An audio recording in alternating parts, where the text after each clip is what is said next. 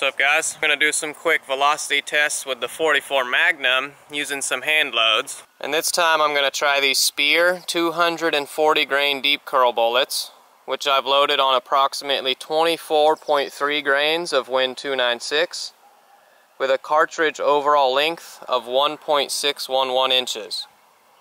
So these should be loaded pretty hot, and we'll see what kind of velocity we get out of those through an 8-inch barreled revolver. Alright, Speer 240 grain deep curls. Let's see what kind of velocity we get.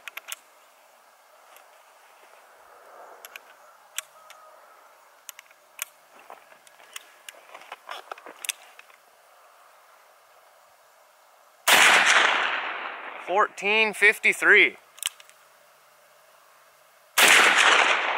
$14.62. And $14.18.